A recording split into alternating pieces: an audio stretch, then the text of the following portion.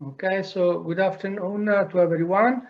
We resume the meeting. So it is now a great pleasure to give the floor to Professor Sorin Costreie, Vice Rector of the University of Bucharest and member of the UNICA Steering Committee, to chair the second session on challenges and opportunities for universities in the COVID-19 era. Sorry. Thank you, Luciano. So I think that with this section, with three distinguished speakers, UNICA shows its appetite and inclination for being both reactive and reflexive, trying to adapt to the new context. And as you may know, each major change, as the one we are experiencing right now, comes with serious challenges, but also with some opportunities. So let's listen our specialists. What do they have to say on this topic? And the first one is Ulrich Grothus, who is currently the president of the Academic Cooperation Association, which is the European umbrella organization for national internationalization agency.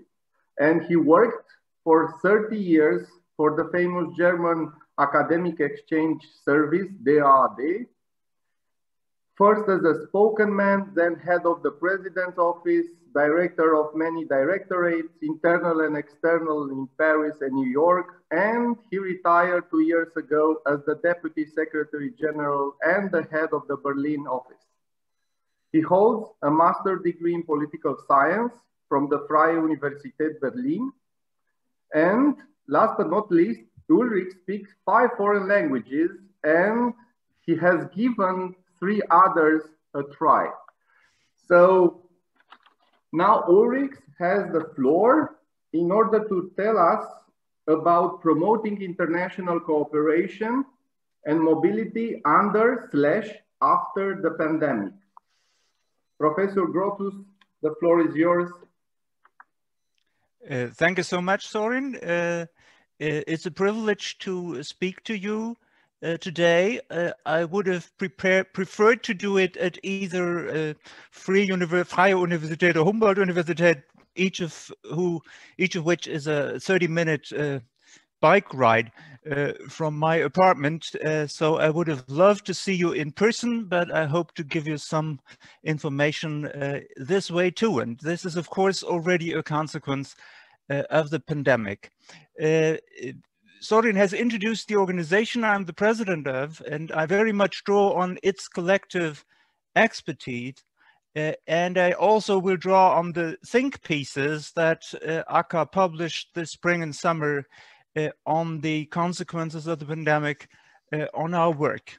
So let me start with the immediate impact. Let me see if this does. Yeah, the immediate impact of the pandemic on our and our members' work. And let's start with the short-term and so-called credit mobility. Credit mobility is mobility to earn some credit in a term or two to then carry back home and complete your degree where you came from, whilst degree mobility in our jargon means people going to another place and do an entire program and get a degree at that other place.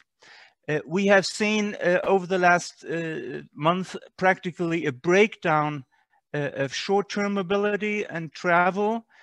Much, but of course not all of it, has been replaced by Zoom conferences as the one we're holding just right now.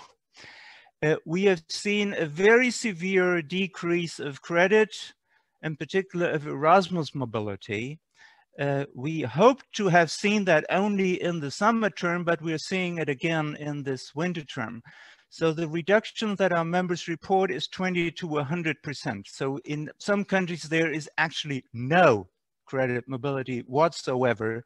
In others, there's close to 80%, but on average, we've seen a very, very severe reduction.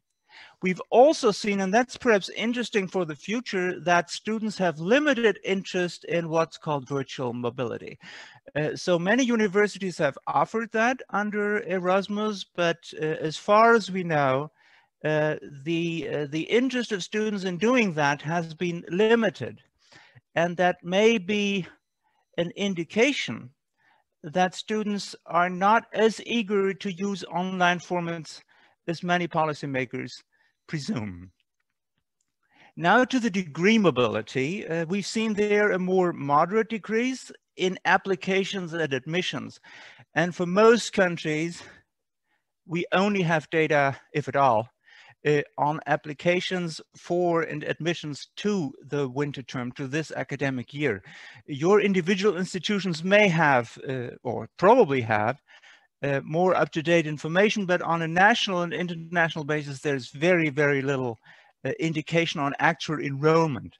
So what we've seen is considerable decrease in application and admissions, though not a dramatic one.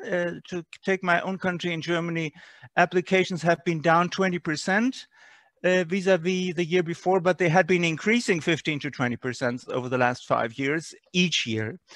So that's a moderate decrease. The one data I know of about actual enrollments is from the United States and was published just this Monday. And there, new enrollments are down 43%. And of the remaining 57%, half of the students actually study online from outside the United States. So haven't even put foot into the United States. We know from another survey that's been run by a platform, educations.com, that surveyed potential internationally mobile students and about their study plans. And the result is few of them have given up, but many postpone their study abroad or switch destinations, normally at the expense of the United States. We also see other challenges in some responses. One practical challenge that's pretty important is the difficulty of physical travel, if you want to travel, and even more so to get a visa. When many embassies are closed, many consulates general are closed, and that affects, of course, particularly travel beyond and outside the European Union. On a more positive side, we've seen a remarkable flexibility of institutions, of funding agencies, as the EU Commission when it comes to Erasmus guidelines, and of course also by some governments. So we've seen a rapid and flexible response in an unprecedented crisis, and I think that's very much to the credit of all those. Let me now look into the immediate future, so the current academic year and the following academic year. And I think the fact of the matter is that we will probably not see any fundamental change to the better until at least next summer. That would mean that the mobility windows that many students would have liked to use this year or in the first half of next year, we'll see that mobility window go away. Or if they want to postpone their study abroad, they will find maybe the infrastructure overcrowded. So anyway, that will seriously affect, even for the next academic year, credit mobility.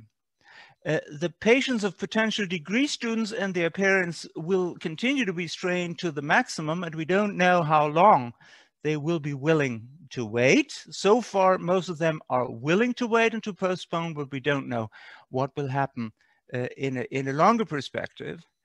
And there's also one effect that's not that much discussed publicly, but I think it's also very important that particularly younger researchers are not being able to build and expand the networks they need as they would have in the past, and as their more senior colleagues still benefit from. So it's much easier to continue a relationship via Zoom or Skype than to build a new one.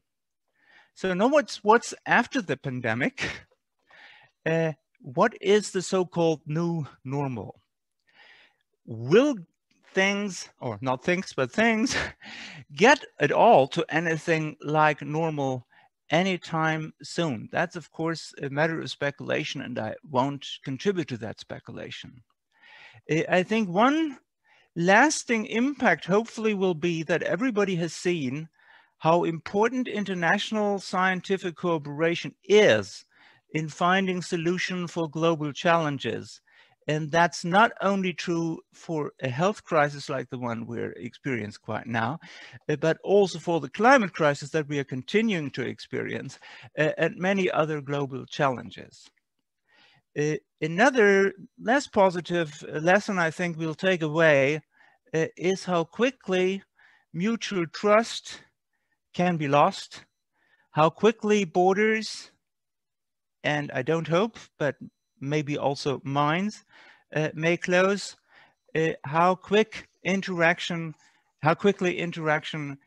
can be weakened. So these are lessons that we are going to learn and that we're going to need to learn for the future. Now, what is ahead? I think everybody thinks and everybody sees that probably online communication and learning will continue to be much more prevalent than they used to be in the past. And that is not only due to the enormous push that we've seen for online communication these months, but also due to the cumulative effect of the COVID pandemic, of environmental concerns, of the concern that physical mobility is for the happy few, as opposed to the inclusion of the many. We had already seen a return to national narrow-mindedness in the past, and all these cumulative effects probably will push for more online communication and learning, even if and when the pandemic is over.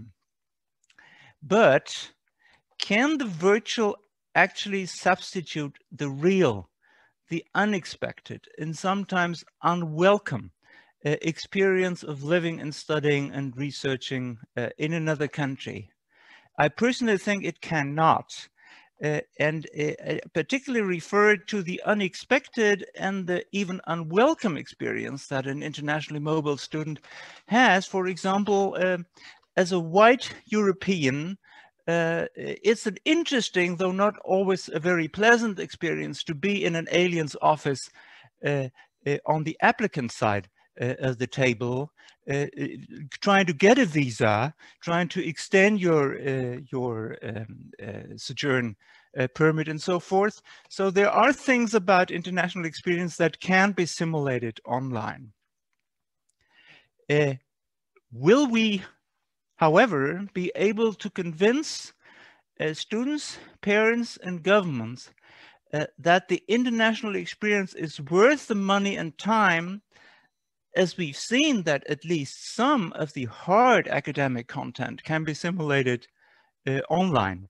So when the soft and the hard side of it, the international experience, are separated from each other, what will be the responses of students and parents and governments when it comes to the main difference, and that is this unexpected, unwelcome, spontaneous intercultural experience? I think we need to uphold a narrative how important it is to make that, have that experience firsthand. But I think it's also important to more consciously integrate intercultural and international aspects into the virtual interaction between students and university teachers. And it will be important to provide online platforms for students and younger researchers to actually interact with each other and not just listen to somebody else. Let me conclude with three final remarks. This pandemic is a globalization phenomenon, but it may also contribute to the backlash to globalization that we had already been seeing over the last couple of years. So we have been saying for years that we wish to educate our students for an ever more globalized world, but will the world be ever more globalized as a matter of fact?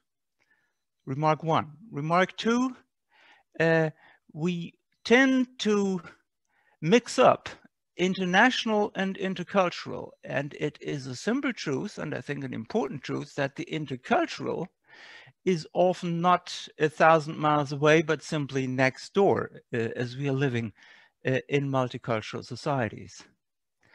And one final remark, this is an unprecedented challenge, and we travel toward uncharted territory.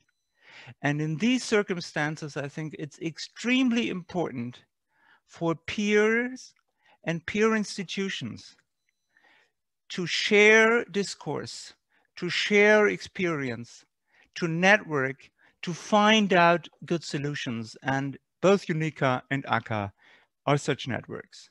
So thank you for your attention. And here are simply some of the links that you might want to use. Thank you so much, Sorin. Thank you, Ulrich, for this wonderful and very interesting presentation you provided us. Now we are going from general to a more particular case. In fact, we will have two cases, namely Helsinki and Iceland. But we'll start with Helsinki, and we'll start with Professor Sari Lindblom. Hello, Sari. She is the Vice President of the University of Helsinki and also Professor at the Department of Education.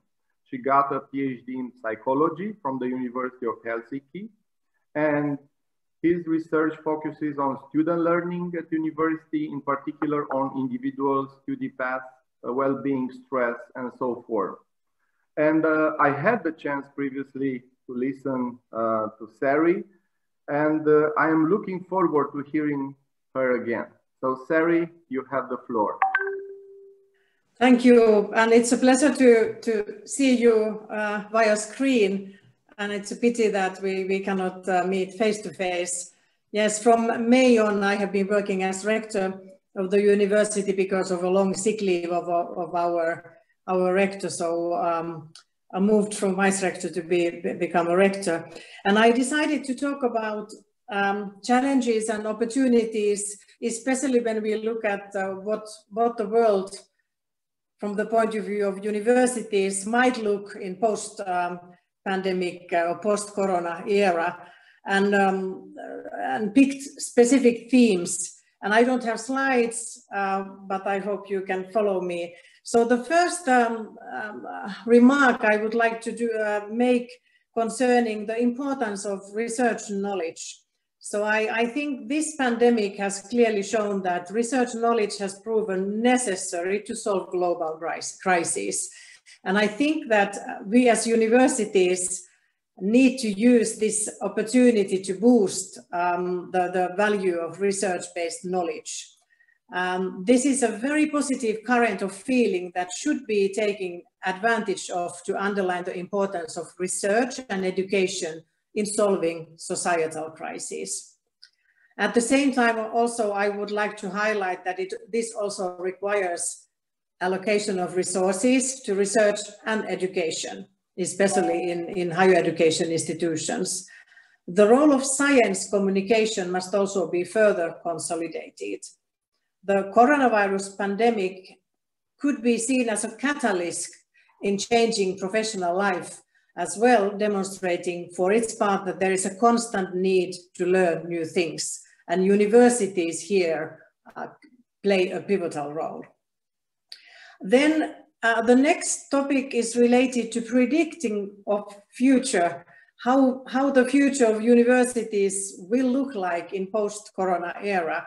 And this is really important to think of, but impossible to predict, because I think the only thing that is certain is that there is not just one possible future for universities, because we are, even though we are capital cities, universities, we are different in nature, and I think our possible future path might vary, and because the nature of our universities vary as well. So in this group we have universities with public, who are public and private. We have universities who don't collect tuition fees, and then some collect tuition fees, and then of course national regulations vary. In Finland, the situation is quite stable and good because 95% of funding of universities comes from public funds from the government.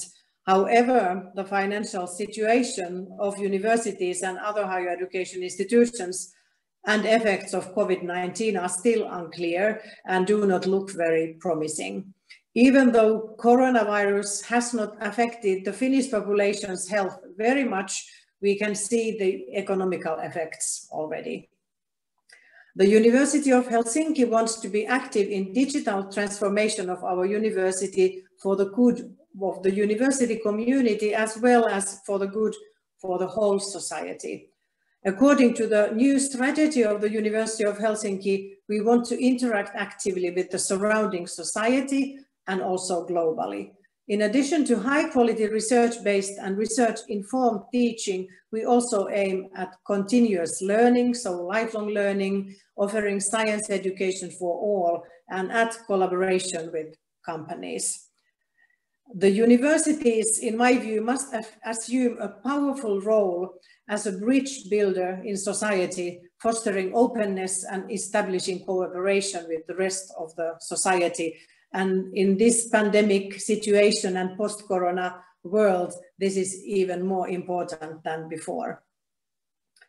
Then I would like to point in my next topic that in order to flourish, the universities of the future need to develop and change. The existence of universities will be questioned more and more. High quality teaching will not be just enough. So it is very important that universities develop and that they focus on high quality learning outcomes and student experience as well. So student experience becomes more and more important. There are also private companies who try to offer the similar services that we offer at universities. And this is important that we maintain our tight link with research and teaching and learning, and also kind of keep our importance in high during this time of crisis. And also I think if we look at from inside of universities, there is a need for more interaction between teachers and students. There is a need for more emphasis on the whole university community, including students, and there is a need for more emphasis on the importance of academic experience. So study experiences need to include flow experiences, experience of deep understanding of the topic under study. Global university networks like this one are becoming increasingly important. University of Helsinki is a proud member of UNA Europa, which is one of the European university networks. And we consider it important that students have a possibility to participate in virtual courses of world's leading experts from all over Europe. Then some words concerning digital transformation. Coronavirus pandemic has accelerated the digitalization of society, a development that must be supported. All universities have taken a giant digital leap during COVID-19. And digitalization has changed most university students' study practices and also teachers' teaching practices and teaching methods. It is very clear that we cannot go back to the previous world before COVID-19. Neither can we become digital universities. So I think the future will be a hybrid of face-to-face interaction and digital practices. And I also think that a successful hybrid model of the future is a mixture of best practices from both worlds, pre-corona and post-corona worlds. Digitalization can open the world for our students. They can participate in courses offered by top experts from other universities than your own anywhere in the world. Then when we look at corona situation and post-corona world, sustainability is an important part of it, and it is enhanced by using digital teaching and study tools at universities. Coronavirus is a sustainability crisis as well, which is bringing about change that must be tackled in a sustainable manner. Now we have the opportunity to redesign our practices to support sustainability in terms of both the environment and society, and sustainable well-being as well. Sustainable teaching and study practices are very important for the students. At least many of our students have experienced the so-called climate stress.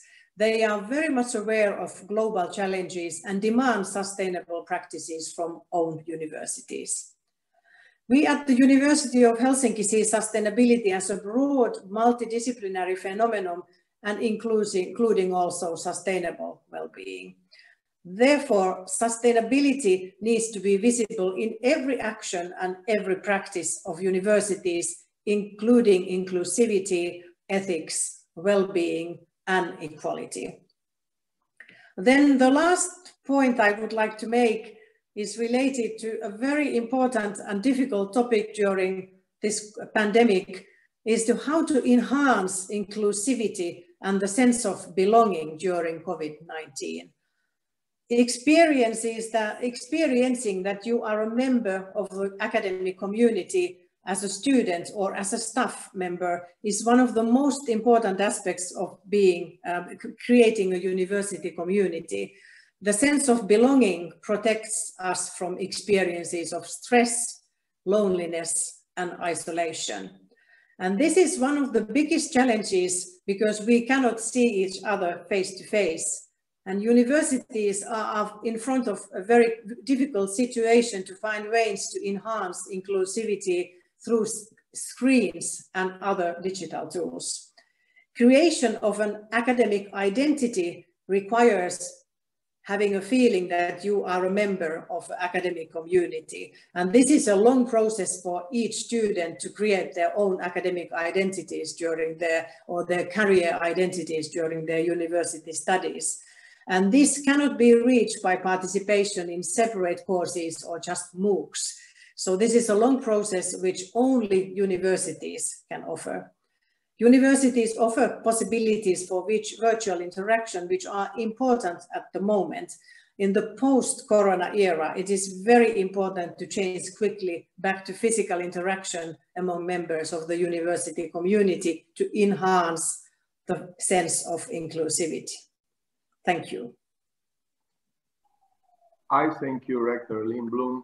And now we'll move to Rector Jón Atli Benediktsson, who is also Professor of Electrical and Computer Engineering at the University of Iceland.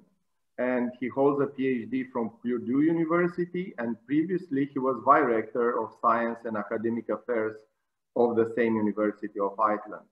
And his research interests are in remote sensing, image analysis, pattern recognition, biomedical analysis of signals, etc. And last but not least, he is the co-founder of the biomedical startup company Oxymap. So he is going to tell us about their experience with this pandemic problem. So the floor is yours. Yeah, okay. Thank you very much, Sorin. I was going to share my transparencies here. Let's see. Okay, I have difficulty sharing here, but let me just go through what I was going to say. So the University of Iceland, it's a public university, mid-sized university by European standards, and we were founded 109 years ago. So we celebrate our 110th anniversary next year.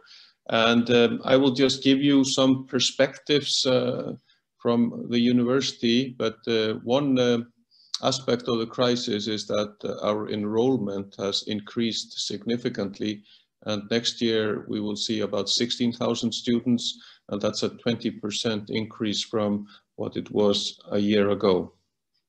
So the University of Iceland had to transform itself into a distance learning university in response to the COVID-19 pandemic. and that is what happened to many European universities I know.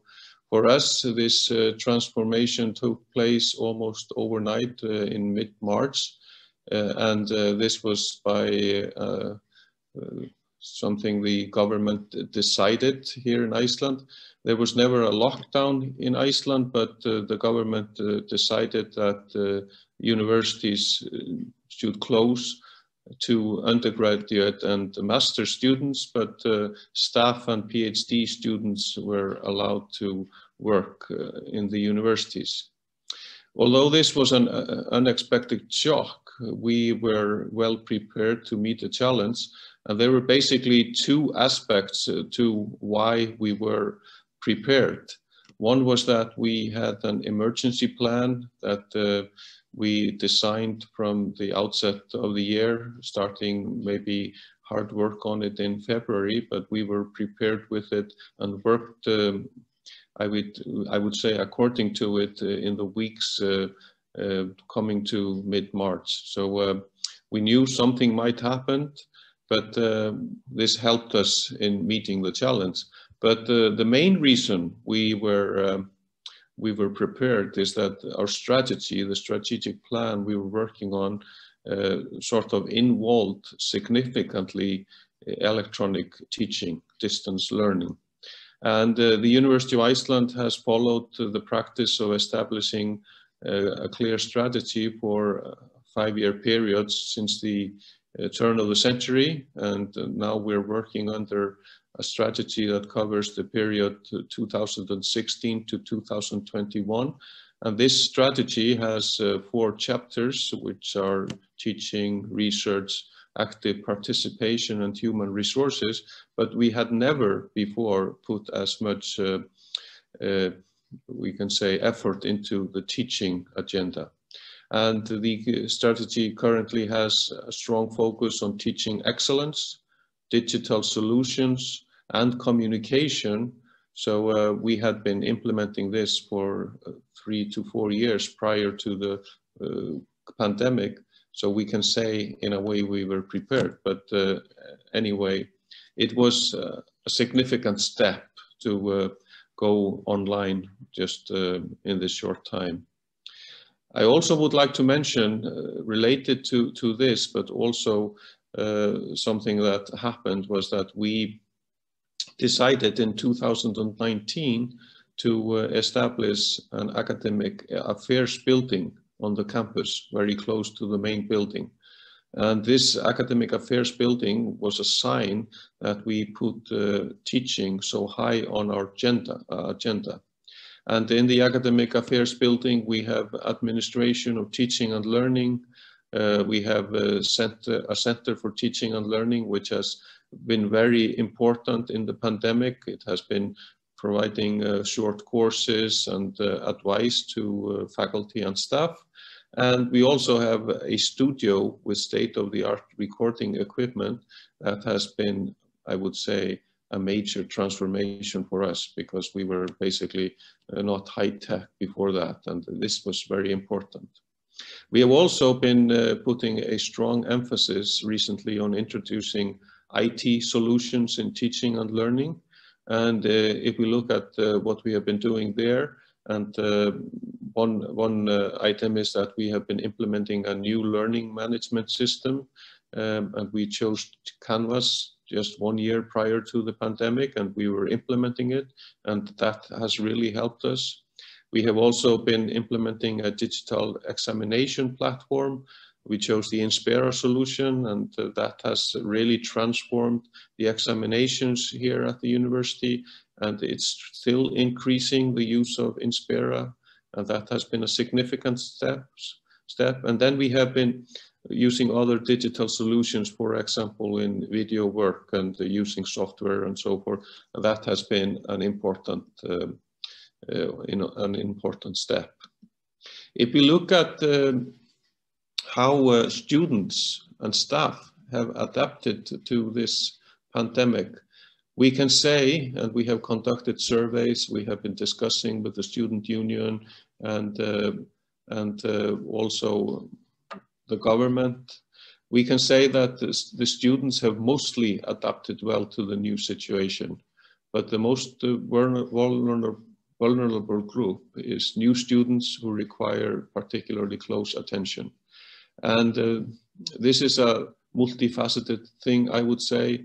The students really have very different issues to deal with. Some of them have gotten sick, some of them have needed to quarantine, and some of them have family members that have difficulties due to the situation. But overall, the students have been doing reasonably well. But we have decided to focus on the new students because it's a very difficult step for them to come into the university and just go online immediately. As Sari was indicating, the university is a community and we need to see the people and work with them. So also we have seen that the mental health of the students is a concern, and the university has taken significant actions. We have in our counseling, we have increased the number of psychologists, and we have developed different methods of counseling the students. If we look at the management aspect, we can say that the pandemic has not only affected teaching and learning, but all aspects of work at the university. And I believe that that is the same situation all over. We have also transformed the management in recent months. Most staff members have been working from home, which means additional stress to them, we can say. It is difficult to find the line between family life and working life if you stay at home most of the time. But we have tried to sort of use different groups that work at the university and others that stay at home. Almost all meetings and events have been held remotely, including university council meetings, the university forum, and ordinary work meetings. Most of them work well. I can say I usually have all my meetings remotely, even with the staff at my office. But we have to remember that online meetings have their advantages and disadvantages. The advantages are that we can get the people online fairly regularly, but it can be very stressful to do this for a long time, and people are getting tired of this. The human interaction is so important. And at this time, in order to simplify things also in terms of communication, we are introducing a new communication policy. We also have to keep an eye on our staff.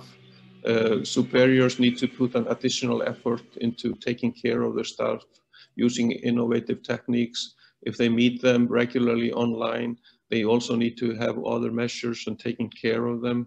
It is important that people don't feel isolated or just have a few meetings and just are left at home. And also the situation at home is not the same for everyone. People sometimes have difficulty with that.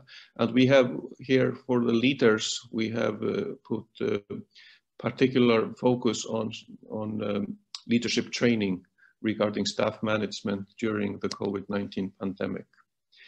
And if we consider the surveys I mentioned and look at the staff surveys, the staff survey demonstrates that despite increased stress, people have generally adapted well to the new situation.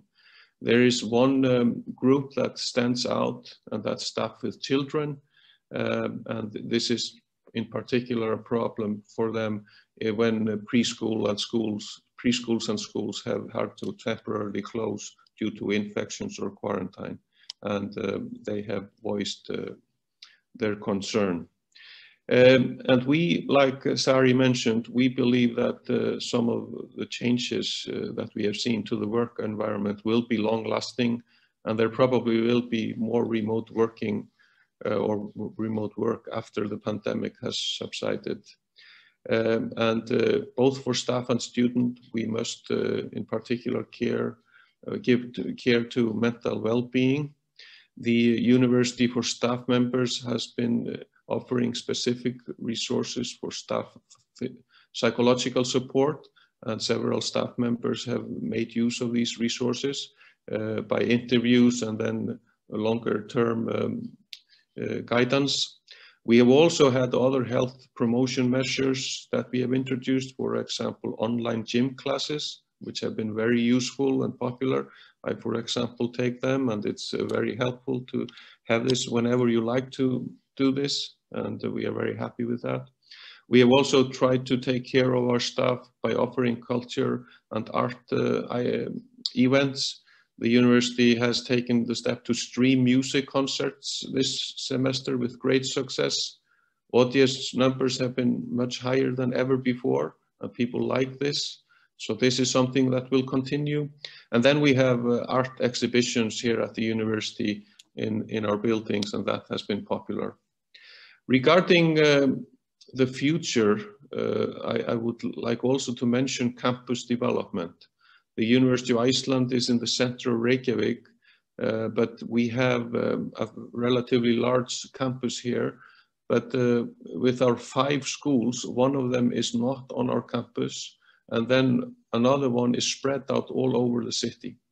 So as a part of our strategic plan, we aim to have all our major operations here on the main campus.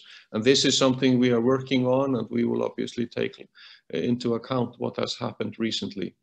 So what we would like to do is to shift the university from a series of buildings connected by car parks to a coherent green campus, putting people in the center.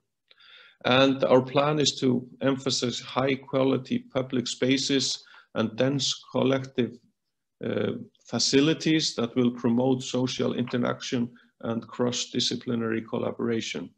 So a strong new green identity through a sustainable, healthy and holistic campus with a focus on pleasant, people-friendly places will be achieved, we think, by increasing the contrast between dense built-up areas and unbuilt spaces, and utilizing the existing qualities of a beautiful wetland that we have here in the middle of the campus. And this vision is called Green Edge Campus, and the building guidelines provided in this re-envisioned framework plan will ensure flexible, adaptive and sustainable buildings. And this is what we believe is the key. And we are also in the process of planning several new buildings here on the campus with smaller, more flexible spaces in contrast to the university's traditional lecture rooms. Blended learning based on our experiences from COVID-19 online teaching will definitely help us here. So in conclusion, and the vision for the future, I can say a lot has changed and we have learned a great deal. When the pandemic is over, some things will return to the way they were, but other changes will be permanent and lead to still further changes. It is important, as I mentioned before, to remember that the university is a community and we must preserve that. Our focus should be not on getting back to normal, but rather back to better. Thank you very much. Thank you, Jón. We are right on track. To quote our president, we are very Italian. So we have approximately 25 minutes for discussions, and I wonder who would like to break the ice. Even so, the topics were very hot. So Sibyl, yes, I see you. Hi, everyone. I would like to thank Ulrich, Sari, and Jón. 3 very interesting and very important talk we had today. After your talks, what I thought, maybe as all the people, all the education people, we can have some positive impact after this disaster, because it was very good to share some good practices of your universities in different parts of Europe.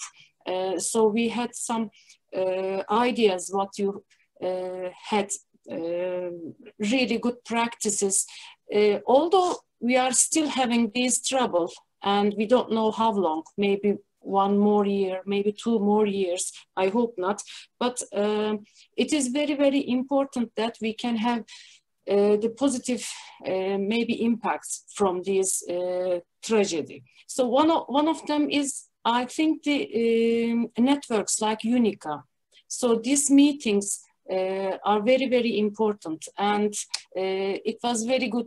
Your final comments, Ulrich, I read this. This is very important, that the networks like UNICA and similar networks are very, very important, so we can have some ideas, we can share ideas, what to do, so we can adapt all these ideas into our countries, into our education system, maybe. And also, during the summer, we had some meetings.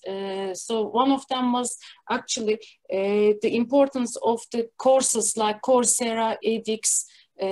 So it gives us some ideas that the networks and the universities who belongs to these networks can share these maybe lectures in the future. So the students have got more advantages, so they can take many lectures like virtual Erasmus. So maybe it will be more specific and more advanced research and activity for the students. So as I understand, we have positive and negative things happening. And the first two speakers, Ulrich and Sari, I understand we have more positive impacts. But the last speaker from Jón, I realized we have more negative. So what do you think, actually, for the three speakers, I would like to ask, what do you think? Do we have more positive impacts regarding education? Of course, it's a tragedy, but when we think about education, sometimes we have, after this disaster, we had some really good blended education system also, comparing the previous education. We had some more opportunities, we can see that clearly. And if we can make this sustainability, it will be really helpful. So what do you think in maybe three speakers? I would like to ask the same question. Okay, so you'd like to address Sibel's question? Ulrich first. It was his talk was the more positive. Thank you. I'm not aware that it was so so positive. What I do think, and I think that was confirmed by what the two other speakers said, that the pandemic is highlighting developments and challenges that we had before and that we will have after the pandemic, on one hand, and we also see some of those challenges exacerbated on an international scale. So what came up again and again as a talking point is community. And I think that has two sides. People sitting in a lecture hall and listening to a professor are not much more of a community than students following a MOOCs program. So I think we need to pay attention both on a national, domestic, and on an international scale to make that community actually happen, to really make sure that people interact. And just to make that final remark on that, as you're mentioning MOOCs, so for my personal interest and pleasure, I followed a MOOCs recently on Biology 101 from MIT. And it was of course American, very American in a way, but it was culturally aseptic in a way. So you had English and Chinese subtitles, but other than that, there was nothing that would reflect that there is a world beyond Cambridge, Mass. And I think that we need to make sure on an international scale, when we are cooperating, that people don't have only the experience of a foreigner's office, or of an unknown transport system, but they also learn about differences in approaches, differences in cultures, and that's not only true for subject areas like law or history, but I think it's also true for the sciences. So to understand the different role that maths have for French engineers and for German engineers is something that French and German engineering students can only learn when they interact, when they are actually tackling a problem and see that it's handled differently in these respective industrial and academic cultures. And I think we need to be much more careful in the future on the international scale to actually use the potential of this international interaction and not just have other menus at the restaurants and other parties at the bars. Thank you. Okay, thank you, Ulrich. And we'll move to somebody who is less positive. Sibyl, be very careful that in this context, this is a very dangerous concept. Subject. Yes. Yeah, if I thank you for a very good question. I wasn't thinking that I was very positive, but maybe my main message is that in this a very serious global crisis, where we are in the situation from the point of view of universities that we have to change everything in one day or two. So moving everything which were used to be face-to-face to digital and think of how to meet, how to organize meetings. So everything changed. And of course, it was really difficult situation, but my main message was that these were the challenges I mentioned, kind of economical situation, which is not looking very promising in Europe or any other parts of the world. And then digitalization, which can be used wisely, but if it's just digitalization without kind of thinking what it adds to the quality of teaching and learning, then it will be a bad thing. And then, so my point was that if we want to survive as universities, we have to tackle very seriously the challenges we are confronting, which are in front of us at the moment, and then solving them in a way that they become our opportunities.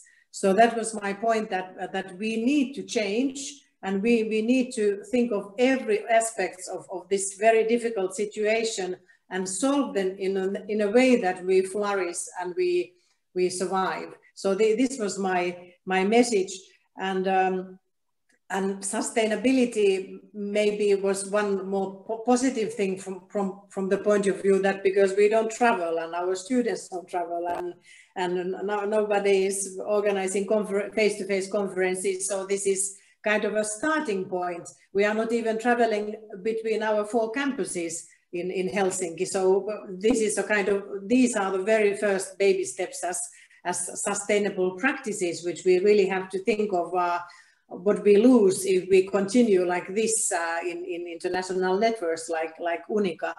But then maybe my last point, which I was really happy that Jón talked about, importance of mental health, and my point of view was from I mentioned inclusivity and stress and loneliness of our students, and this is something that we have also noticed in Finland and in our own university when we have done research on this, that there is as Jón also mentioned, there's a polarization in experiences. We have a lot of people, staff and students who say that this is wonderful. I'm free of calendar and I'm free, I can do whatever I want and when I want and how I want it. But then we have the majority of our staff and students say that it's challenging, but I'm managing. So it's tough, but I still can do it. But then we have group like Jón was referring to, staff members with small children, because of the lockdown. Now our children and young people go to school, but in spring they didn't. So you as mothers and fathers are all working home, and your children and everybody is in the same room maybe. So this has been very difficult. And then among students, we have a group of students who say that I cannot do it alone. I cannot self-direct myself, and I cannot get myself to really start studying. And these are the groups which are not kind of doing well in this pandemic, in this lockdown situation, that we really have to find each one of our students who are struggling and those who belong to our staff members. So this is, I think this is the most severe problem we have seen, at least in Finland, and I noticed that the situation is very much the same in Iceland as well. So difficult situation, but if we take this moment to really change ourselves in a way that we think about these challenges and change them in the opportunities and excellent future of university. And that was my message, because I'm an optimist and I wanted to look towards the future, because that would be a very bad thing that when this is over after a year or so, maybe then we could go back to the previous life. And because we have experienced these such big things during the pandemic, that going back is not an option. So that's why looking towards the future and trying to solve it already now, I think is really, really important. So that was my message. Okay, thank you. Now we'll move to Jón to see how positive he is. I hope Jón is optimistic too. Yeah, you don't sound. You don't sound. I didn't think myself being negative. I was just looking at the pros and cons, and I mean, nothing is perfect. But I agree with Sari regarding the students that I mean, they need to bounce off each other, and if they cannot work in groups, they cannot help each other. I mean, that's difficult, especially if they are new students. That's something we need to remember. And but I mean, I think many of the points have been discussed. I would also like to stress the importance of networks, like Ulrich finished his talk on. I mean, I come from University of Iceland, where Iceland is a small nation here in the North Atlantic, and we definitely need international collaboration. That has been one of the strong points, that most of our faculty members are educated abroad. And I mean, if we are to lose something like the international links, I would say the physical links, obviously we have the electronic links. I mean, it's not the same. So I think it's okay to reduce some of the meetings, but and have meetings like this, which are terrific, by the way, I would like to say, but we need some physical interaction. And being with you in Berlin would have been great, I would say. But I would also like to mention we are active. I'm now the new president of the Aurora Network, and we will continue this way. And obviously this will, I mean, this pandemic going forward, if it continues into next year, obviously, I mean, further than the spring semester, it will hinder student exchanges, as Ulrich mentioned. And we need this interaction, having international students here and our students go abroad. So I mean, I think that's an important point. But I think in conclusion that we have learned a lot. We are better in many things because of this. We can rethink how we do things, but I mean, this is not really the best solution how it is right now. That's my point. Thank you. Thank you. We thank you. I saw Jolanta is trying to. Thanks a lot, Sorin, because I couldn't find this virtual hand, so I decided to raise, my own hand. And thanks for giving me floor, because I would like to share my experience. I used to be vice rector for students' affairs just when a pandemic happened in the first half a year. So what we noticed that first of all that there was a very, very big need for information. So I think that the key issue is how to manage proper information, just how to communicate with various groups of our academic society, our academic community, because students have their needs, staff, administrative staff, also academics. So at the beginning, it was very important to us how to cope with this problem, especially probably maybe it was also the case in your country, that at the beginning the information which were given by the government were very, how to say, in fact, they didn't know very much about pandemic, so it was very difficult at the beginning to rely on the official information. And also we decided to offer our academics a sort of technological support. And it was really, really important because, as Jón has already said, we also usually were rather traditional in our methods of teaching. University lectures, workshop, but face-to-face generally. But the main problem was not only how to use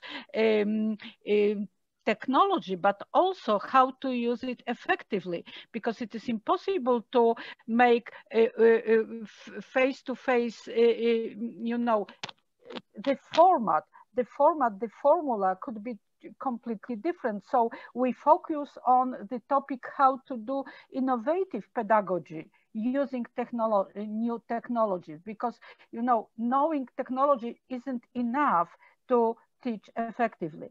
And also what was really important, and we knew it thanks to the survey, we decided to deliver among our students, that many of them in fact were really afraid of losing their economical status due to the economy. And in fact, we decided to dedicate a special fund. It was relatively big sum of money to those students whose families were in, you know, financial troubles because they had to close their businesses and so on and so forth. And now also it is, I think it is also a challenge because they need mental assistance, mental help, also due to their, you know, worse economic condition, not only due to extra efforts which is related to this lockdown situation and lockdown teaching and learning. And also what is really important, that it turned out that there are still students who are excluded due to lack of new computer. So it was also a problem because we would like, we are a public university, so we should offer a sort of inclusive you know, education, but it turned out that there are not only students, but relatively big number of academics who do not have, you know, high-tech equipment. So it was also our problem during the first months of the pandemic. Thanks a lot. Thank you, Jolanta. Who would like to address this? Would you like to comment? If not, we'll move forward. Herbert, I saw Herbert. I saw him and I was just about to give him the floor. So Herbert, the floor is yours.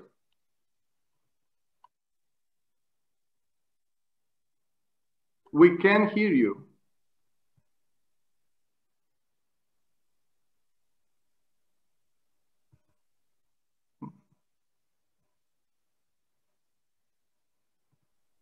It seems that there are some technical problems because your mic is on.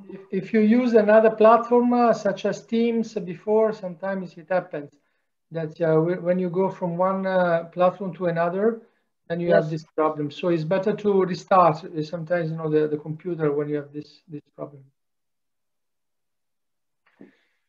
So that's a serious challenge. May I intervene? Sorry, this is Carmela. Of course, Carmela. Hello. Good afternoon, everyone.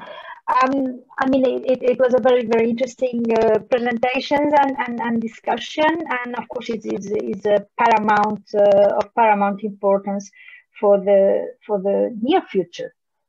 We could say for the future, but actually is for the present even. One thing, at least, that I have learned after going to, from one day to the next, to online and distance teaching, is that the tools are there, and the tools were there, and the tools are used by our students. Our students, sometimes, if you can see them in the cafeterias and the campuses and everywhere, the young people are sometimes together looking at their mobile phones.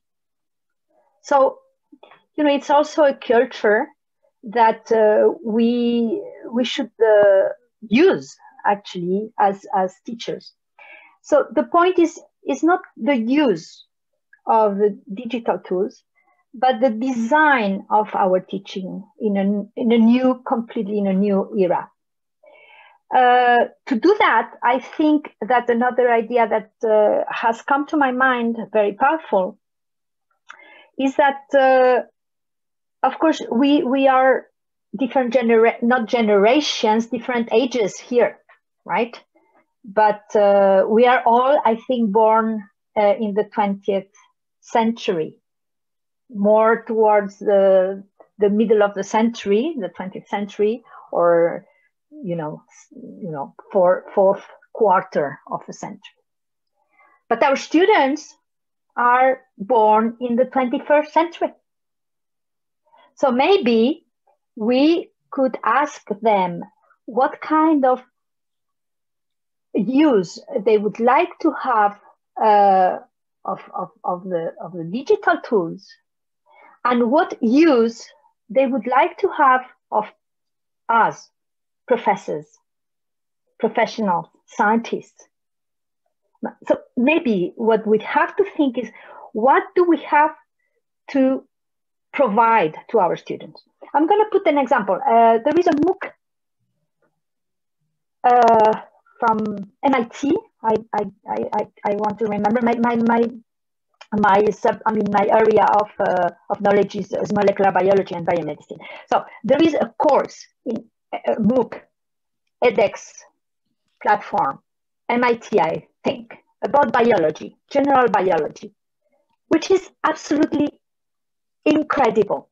The best thing I could do as a teacher could be to really perform the role of that teacher and use all his sort of slides and everything else. So maybe I could use that for my students and provide something that maybe is unique to me, my experience. What do I think is the most powerful thing or the most important thing to become a biochemist or a molecular biologist or a researcher, or maybe a molecular biologist in industry, or in even, to do a PhD, not to become a scientist, but to become an analyst, a good analyst in several instances. So what I mean by that is that I think we have to rethink our teaching. And of course, we are always very busy, and now in particular, these times are so difficult that we need to really sort of adapt very quickly and put some extra effort. But I think that the most important thing, in my opinion, to higher education institutions at the moment is to think a lot, to rethink our role, to rethink our role as teachers, and what we can give our students. What is the most important thing that we can give to our students? Because the information that we were providers of information for many years, now it's sometimes is really, it's a role that is secondary, in my opinion. Or maybe I'm a bit too sort of extreme. But I think that I feel the need to think a lot about and to think with my students also, to ask them what are they expecting. Thank you very much for your insightful comment. I saw also Romita raising his hand. Well, if you can say it in 1 minute, the floor is yours, Romita. Otherwise, we are out of time. So can you put it in 1 minute? Thank you very much, Sorin. I will write down on the chat if it's okay. I'm just like very much to build on what Carmela was saying related to the new philosophy, to offering our students the new curriculum in the context based on micro-credentials, micro-programs, and flexible pathways for learning.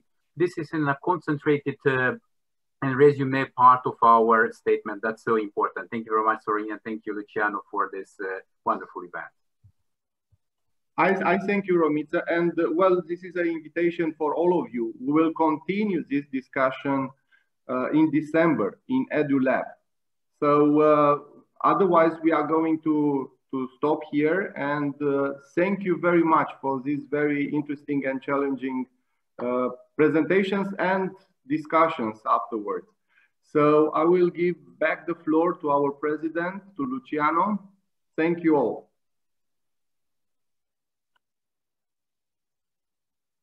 We can hear you, Luciano.